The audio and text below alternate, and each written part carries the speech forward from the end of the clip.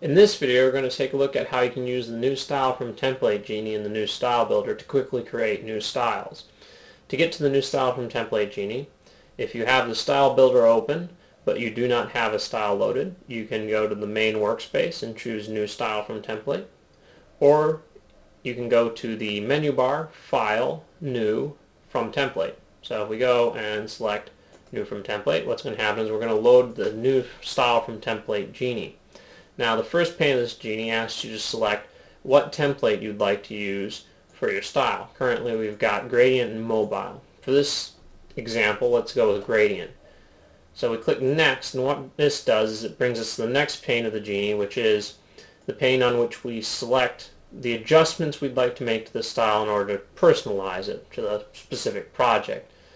And what you'll see here is that we have a drop down right here that says style, and if we take a look at this we can see it says style on icons. What this does is it allows us to switch between editing the colors in the style, which is sort of all of the backgrounds and the gradients and stuff like that, and just editing the colors on the icons, which are all of these icons which make up the style. So to start with, let's go take a look at the style.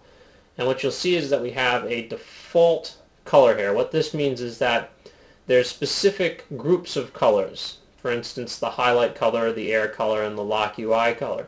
But every other color sort of falls into the default color group in this style, which are all of the other backgrounds here. And currently they're gray, which is not very interesting. So let's say we want to make an orange style. So what we're going to do is we're going to go to the hue slider here and move to orange.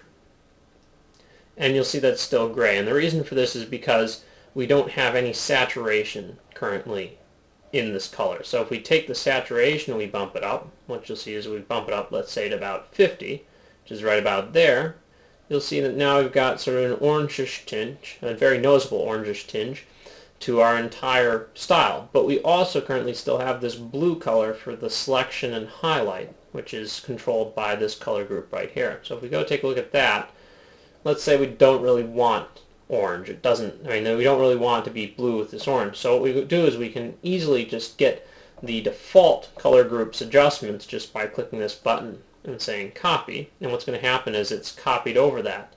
But now we'd like this to be more noticeable, the highlight to really stand out. So let's just bump the saturation up to 100. What this does is it makes it very orange. It basically, 0 would be gray and 100 is the full hue. But it's now also a little bright, I think. So let's just take the luminancy, which is sort of how light or dark it is, and move it down. When adjusting luminancy, you don't need to do much.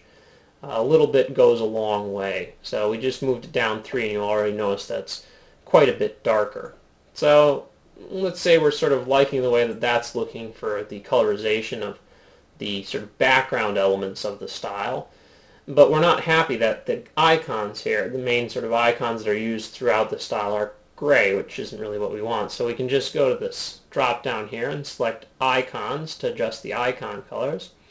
And we're happy enough with the fact that the deletes are all red and the air color is red and the help would be blue and the warning, any warnings would be orange. That's fine by us, but we'd like these sort of all the gray icons to be a little bit more orange. So what we're going to do is we're just going to move up this to the orange, and we're going to bump up the saturation.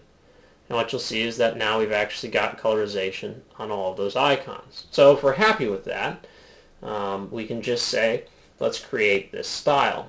And now that we've chosen all the settings, we need to choose what name we want to say that it should be. So for the time being, I've already created one version of my orange style. Let's say I want to replace that, so I'll just select that and say create and say yes, let's save over that. So what's happening now is it's going through and it's generating all of those adjustments and putting them into the style sheet and colorizing the icons. And finally what it's going to do is actually load the style.